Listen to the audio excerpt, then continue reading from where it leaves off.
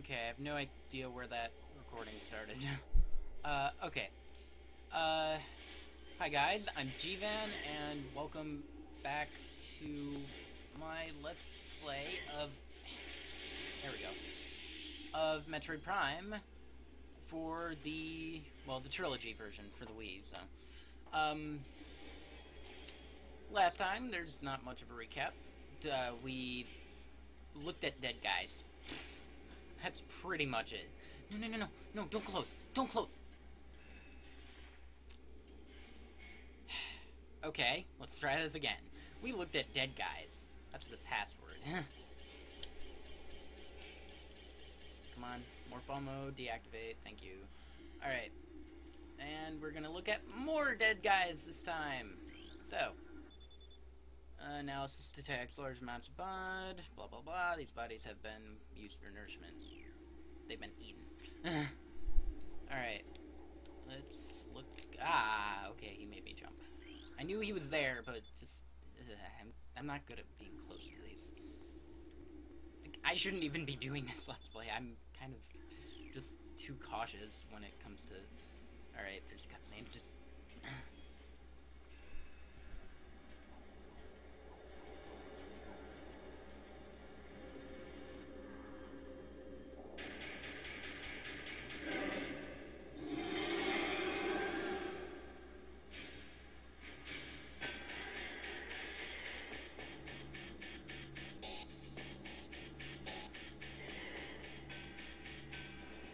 Alright, here we have the first boss, the Parasite Queen.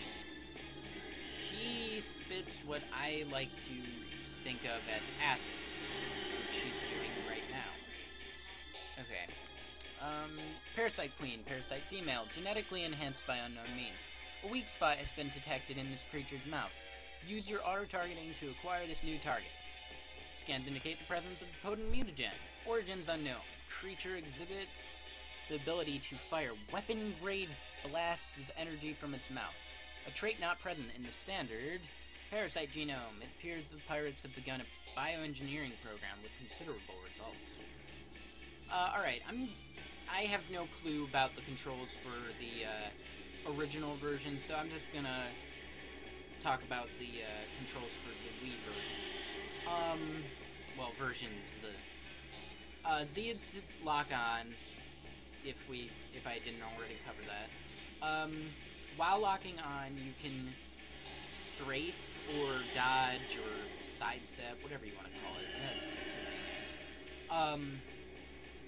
To do that, you hold left or right on the control stick and press B. So while locked on. So yeah, there's not much to this boss. Just avoid getting hit. I'm pretty sure those are that's the only attack that it has. So yeah, it's pretty simple. I mean, it's the first boss. I've never really failed that boss, so. In the Wii versions, you get those little tokens. I'm not really going to cover those, but they're for extras, basically.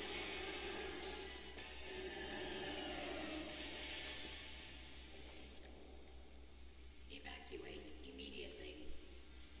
Evacuate. And here we have one of the main staples of the Metroid series. I'm pretty sure every Metroid game has a sequence where something's gonna blow up and you have to leave. It's not. I think it's at the beginning of some games, the end of others. I don't know. I've only really played these three, the three Prime games, hence why I have Metroid Prime Trilogy, and Metroid Other M, which is a good game. I don't care what anyone says. I'll get into that if I ever do a Let's Play of Metroid Other M, but, you know, it is a good game. So here we have Space Pirates dying because they think that because of Parasite Queen, the one that was in hibernation kind of, sort of, broke out. And there is a living space pirate somewhere. Cool. But we can't worry about him because we have others. Unless it was one of these guys. It did kind of look like the shot came from above. Alright, come on. I've never failed this, time sequence, but since I'm recording, it probably will happen. So I have no clue what happens when you die. Yeah, I mean, it's probably an instant death. I'm gonna just, you know, assume that. I mean, there's a countdown. Why else wouldn't it be a sudden death? These parasites. I scanned one earlier, but this is your last chance to scan them, I'm pretty sure. I think they're the only... Actually, yeah, it is the last chance. I do feel like I missed something, though. And that could be a problem. Because we never really come back here. Yeah, so... I mean, it's a countdown, so it's gonna either crash or blow up or something. I'm not really spoiling anything there. So, yeah. Alright. And I think there are more parasites. Are there? I can't see. Turn around, Samus. Alright. You don't really have to worry about the parasites. I mean, all they do is blow up. You can step on them. That's all, so pretty simple to avoid. Okay, we got some turrets here. I have no... I was trying to press the missile button. I have no missiles. Okay, now I have missiles. Come on. Alright, well, I was gonna try and get those missiles. Oh well. Alright. I can't remember. I haven't been noticing. Does, stepping on the, parasites give you damage? Like, is there blood made of acid? Because I know there are some enemies in this game, bugs again, that when you step on them, they give you acid. Okay, this is where we want to be careful, because this thing can crush you, I think. I've never really let it happen before. But, yeah, oh my gosh, 3 minutes and 17 seconds. I've never gone below 3 minutes, so this is, or at least I don't think I have. So this is probably going to be cutting it close. Maybe I'm just being worried.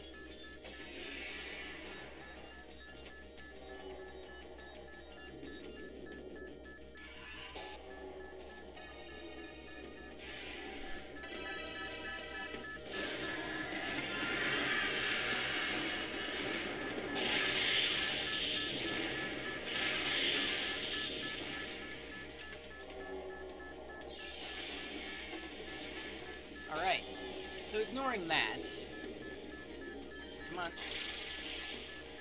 we won't be seeing these grapple beams for a long time, so if you want to scan them right now, then go ahead. I'm kind of running out of time. Alright, here. Metroid, weapon update complete, Stinger ballistics online, plasma fuel cell online. Okay, Metroid, cerebral casing stable, exoskeleton seal, holding begun umbilical retract. Ew. Alright, where's the door? There it is. Okay, that is for the turret. Yes, it is.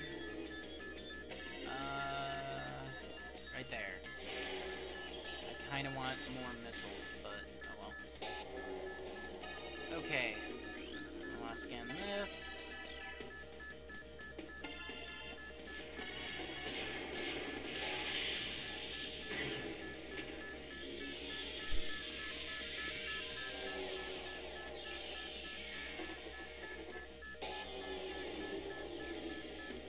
Variety suit malfunction. Morph ball malfunction. Missile malfunction. Charge beam malfunction. Grapple beam malfunction. Okay, that's it. Alright. So, that means that we can't use any of those anymore. Which is not good at all. And this lag is not helpful. I have no clue where I'm going. Oh, alright. Here. Come on. Nope. What am I stuck on? Here we go. Okay. Through here. Room is depressurizing. There we go.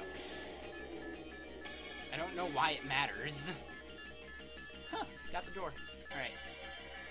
I'm pretty sure you have an infinite blast range, but here's a cutscene, so I'll shut up.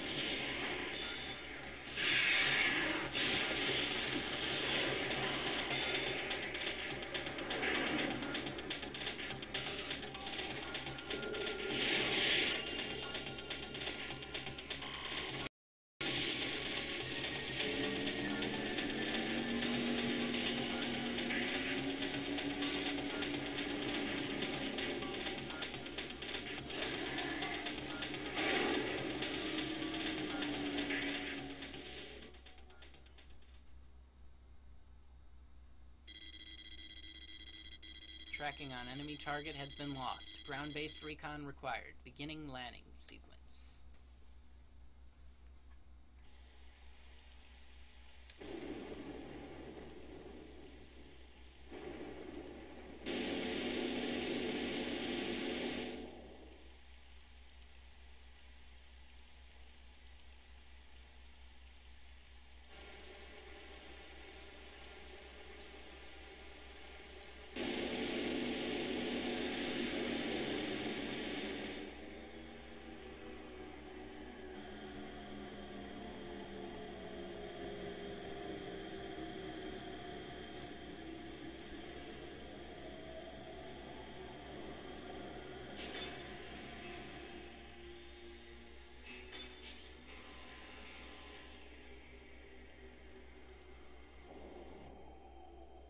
Alright. Yeah, I guess I'll save. Last time I showed how... Oh, it doesn't do it here. Okay, well, if you go to the ship, that little glowing circle, you go in, you heal, which I have no damage, so it doesn't really matter, and it, refuels your ammo. So it's basically the best place ever. Welcome to Talon 4, or as I'll be calling it, Talon IV. There are doors everywhere in this first room, I guess you want to call it. And this has probably my favorite music. I mean, just listen to that. It's so beautiful. Metroid Prime has a lot of, there are a lot of times where you can sequence break. For those of you that don't know what sequence breaking is, it's basically you get stuff before you're supposed to, or get to places before you're supposed to. Here we have a new creature. Beetle, burrowing insect with a resilient carpet. I can never carapace. I can never say that word. Extremely aggressive. Insect's massive mouth enables it to tunnel through solid rock at high speeds. Above ground, beetles can cover short distances rapidly. They attack anything that moves near their lair. So Samus, for example. They come in two sizes as far as I know. The small size and the big size. We just saw a big size there, but I kind of had to shoot it to death. Here we have another new creature. The Sapsack? Yes. Chemical reactions within sac produces violent explosion when agitated. Because of its irresistible odor and sweet nectar, the Sapsack was nearly eaten out of existence. Evolution of an explosive chemical sac saved it. Now only braver, ingenious creatures dare to devour it. And watch what happens when we shoot it. It blows up. That description always makes me think of a, like something for some superhero movie. I don't know. Just sounds like a cool origin story. Blast cap. Volatile chemicals within this weed's toxic fungal cap may explode if agitated. The poisonous flesh of the blast cap helps keep it from being eaten. It also detonates its fungal cap when it senses even slight contact. I guess I'll show that off. There. That's good enough. There are a lot of new enemies that we get. Of course there are. I mean, you know, we just started. That is not an enemy. Stone creeper. Species. Ground vines, leech, nutrient from moisture that... Huh. That's not important. It's too dark to see, but... This is why I didn't want... I explained it in, Billy Hatcher. I didn't want to, record this with my camera because of all the dark crevices and stuff. I guess that doesn't really matter now. But, okay, I want to scan that. Alright. Large energy. Replenishes 20 units of energy. So, that's the best. Dang it, I forgot. I don't have my charge beam to pull things in. Alright, it doesn't matter. But yeah, that's the best, of the health. Ooh, that was random. Zoomer. Anchors itself to walls and other surfaces. Avoid contact with spikes. A basic nerve center located directly above the zoomer's mandibles detects nutrients. Sharp spines protect it from casual predators, but the lack of a reinforced carapace makes the zoomer vulnerable to any indirect attacks. Okay. I believe zoomers... If you looked closely enough in the, I probably got it on film.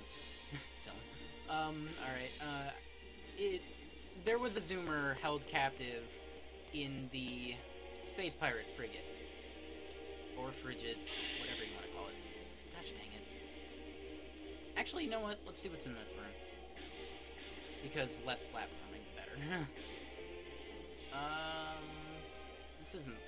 Oh, this is the way I'm supposed to go. Dang it.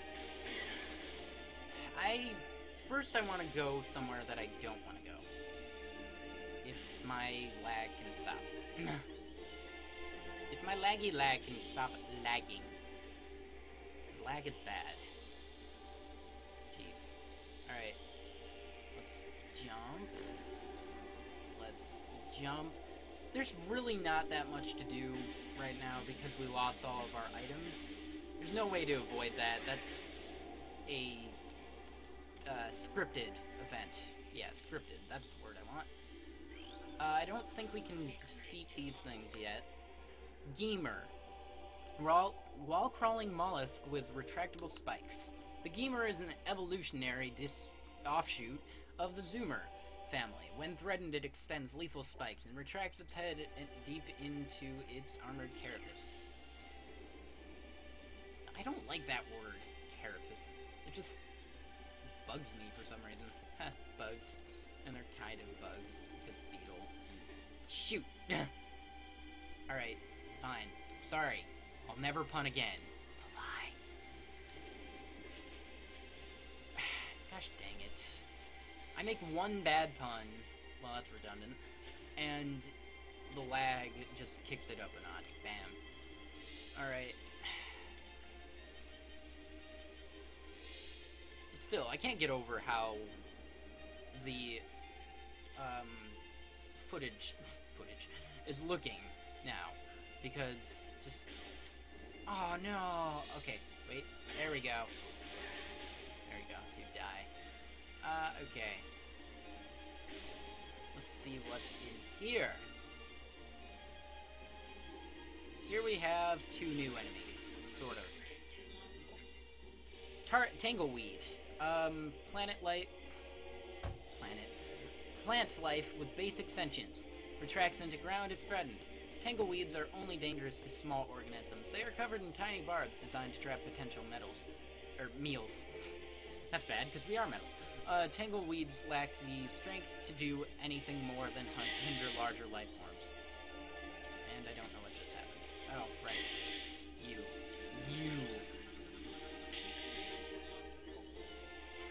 As there's a blast. Bloodflower, able to eject toxic spores. Toxins are poisonous even to the bloodflower itself.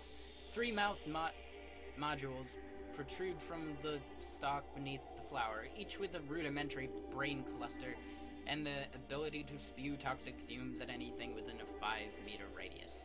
The spores ejected from the stigma at the center of the flower are sufficient to kill this creature if they explode in its vicinity. There is a door across the way over there, and before I die, I'm going to leave.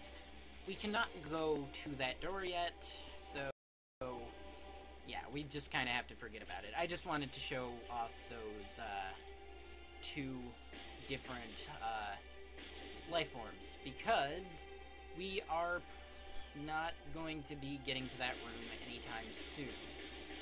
As far as I can remember, I'm pretty sure it's like a long time till we get to that part. So, whenever we find a new save point, probably I'll stop.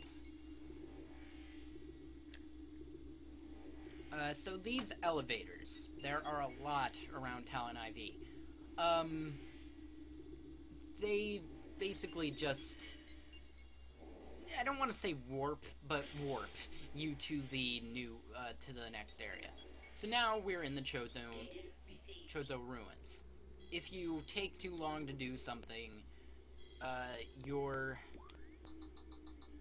scanner or computer will tell you to go somewhere. So we have to go to this hive totem. All of these rooms have a different name to it, so I'm not going to be going over those, but yeah, it's just good to know. Here we have that, which I want to get first. Chozo lore. Chozo script translated. The history of the Chozo stretches back into ancient times, so far into the fog of the past that we know not where our ancestors came from. One thing is clear, however. The Chozo who colonized Talon IV made a conscious choice to... Jeez, I don't know this word. I had it as a vocab word. Eschew? Eschew. I don't know. Eschew. A civilization of advanced technology. We chose to live in harmony with nature, guided by the providence of the universe. We believe we will spend peaceful days here and plan to leave our words from time to time. So, Chozo lore is another thing that we have to look out for. It's in the logbook, like right above or under creatures, I don't know, somewhere. We could check that out, but I'm not going to. Not yet.